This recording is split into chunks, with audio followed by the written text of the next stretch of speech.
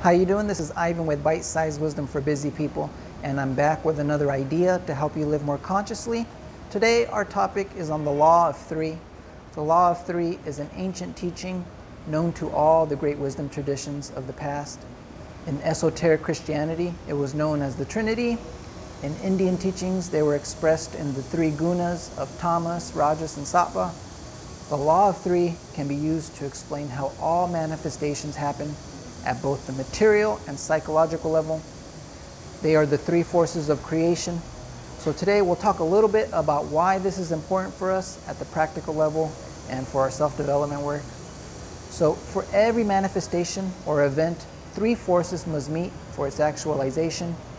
These three forces can be described as the active force, the passive force, and the neutralizing force, or as the Father, Son, and the Holy Spirit in Christianity, or Rajas for active, Tamas for passive, and Satva for neutralizing force.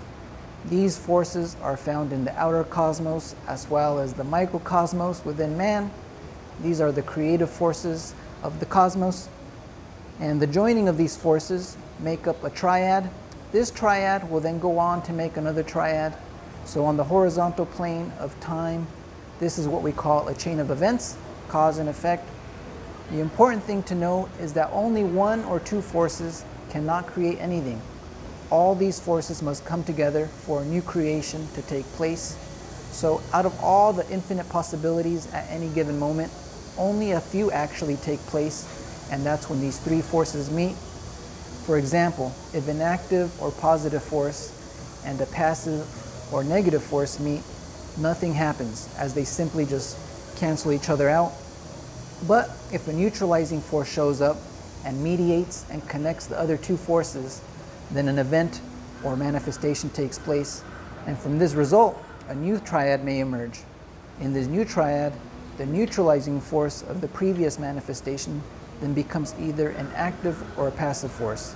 Science has long since identified positive and negative forces, but the third, the neutralizing force, is not really part of their distinct understanding yet.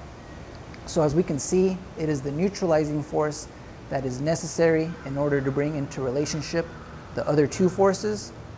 We can also think of these three forces as the three wills that create. So from the absolute or unmanifest point of view, in the first order of creation, it is subject to three laws, and as the creation proceeds, it is under an increasing order of laws, increasing in density as we get further and further from the unmanifest. As a practical example, let's take the simple act of baking a cake to illustrate these three forces. So we can take flour as being the passive force and heat as being the active force. If the flour and heat meet, nothing new will happen. Only when the neutralizing force of water shows up can they come into a proper relationship for something new to emerge, which is bread. And now this new manifestation, bread, can't be uncreated and returned back to its original parts. Now let's look at it from a psychological point of view. When life is acting as the neutralizing force, then our personality will be what is active in us, and our essence will be passive. This is the normal situation for man. As I have mentioned before on my channel, personality is what is most external to us. It is our identification with our conscious thinking mind. It is what has been shaped by our environment. Our essence is what is most real in us, what we brought into this world. And most adults don't have a working relationship with their essence, so they live purely from personality. And when we are on a real path of self-development, this relationship will change. Our self-development work will then become the neutralizing force in our life. Instead of the external shocks coming from life, our essence then will become active and our personality becomes passive. In personality, we live a reactionary life. In essence, we are more responsive. When life acts as the neutralizing force, it is doing so in the horizontal dimension of time, of cause and effect.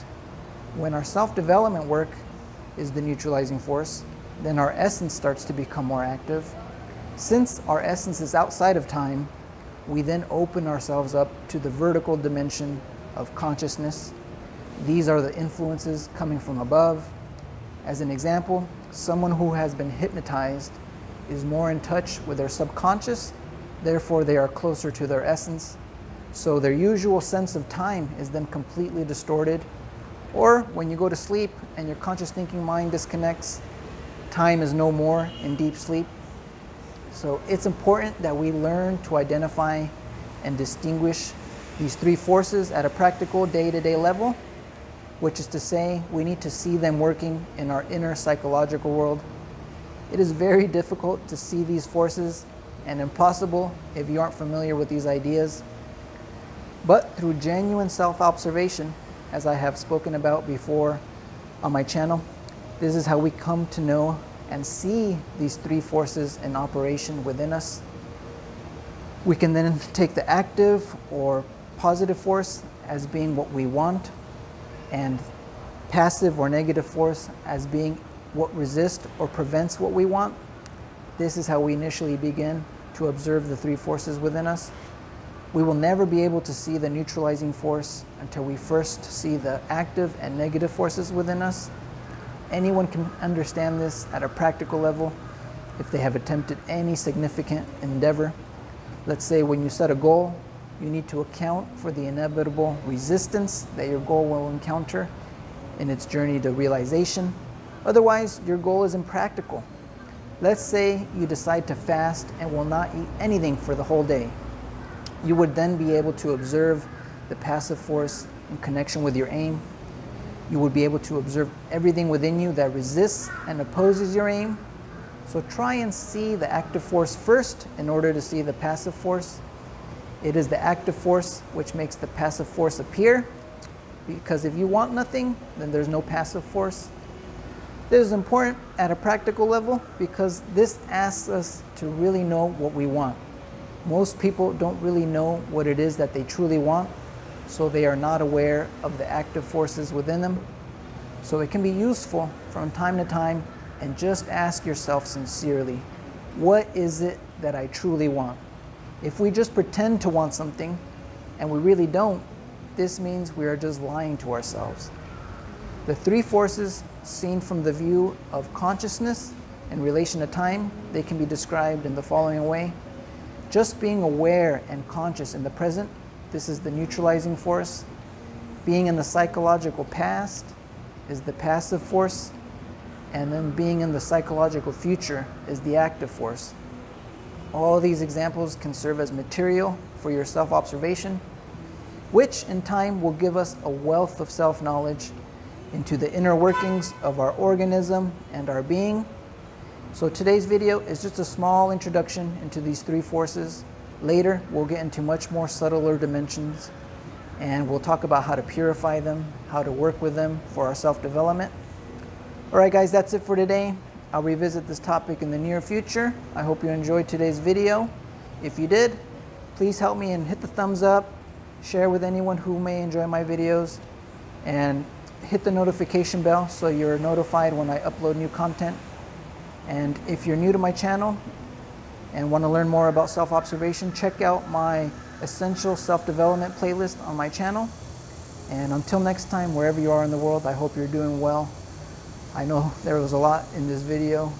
If you have any questions, just leave a comment and I'll get back to you when I have a chance. Other than that, take care. Peace.